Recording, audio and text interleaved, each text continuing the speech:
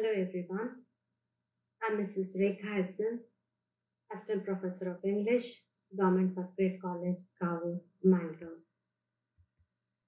The novel Nampally Road by Meena Alexander, prescribed for BBA Sem 4 of Mangalore University with the text title Compulsory Foundation Course in English. This day we are going to study chapter 6, Rameeza Be. Now we are in session 19 of the chapter 6, Rameeza Be. Before starting this session, let's have a recap of session 18, where we see Meena Alexander, her efforts to bring out the corrupt officials who use their power not to safeguard the property and the life of the public, but they use their power to suppress the voices against the politicians. This was the situation of politics of 1970s India. While on their way to the police station, Meera and Ramu observed many people,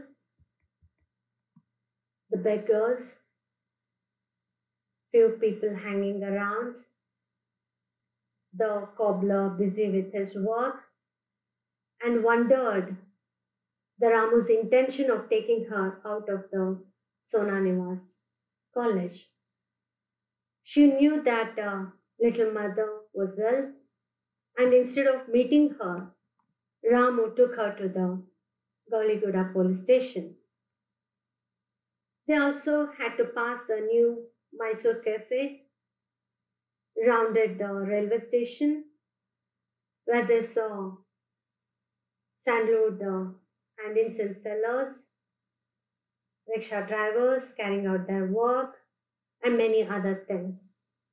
When they finally reached the police station, there was already a small crowd headed by the kabaddi master. Thrusting all their pressure and efforts, they entered into the police station.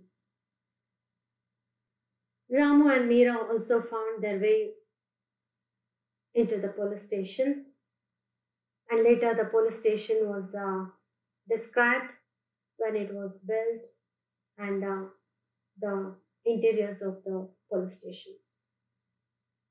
With this, the session came to an end, the session 18.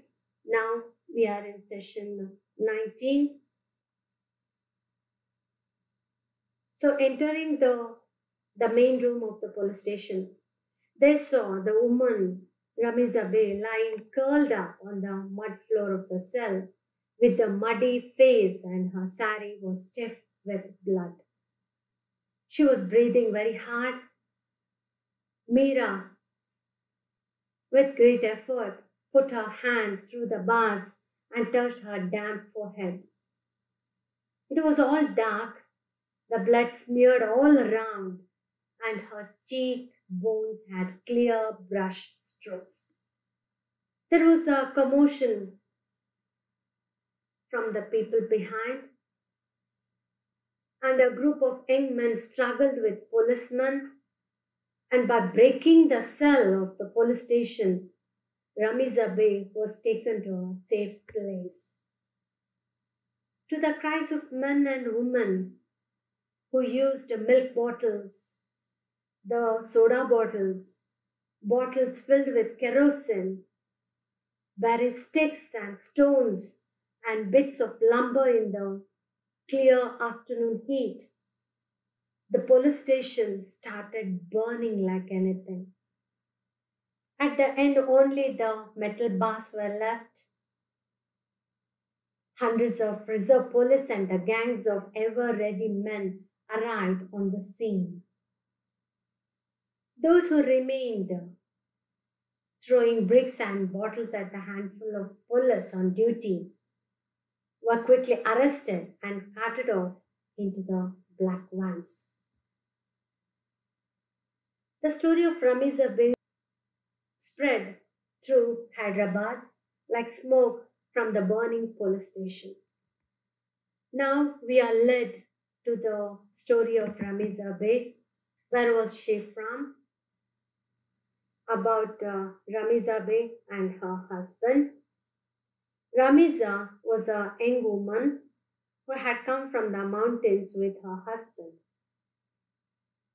They had come to the city to watch the celebrated Isak Katha at Sagatakis. As it became late, when they started walking back to the home of relatives, and they had to pass the deserted road in Gauliguda, where they fell prey to a horde of drunken policemen. Rameeza Be was gang raped, and her husband had his brains beaten out, and his body was found in a well behind the police station. With this, the session 19 comes to an end. And if you would like to have further reading, you can find in the text compulsory foundation course in English for the BBA degree program, SEM 4. Thank you one and all. Have a good day.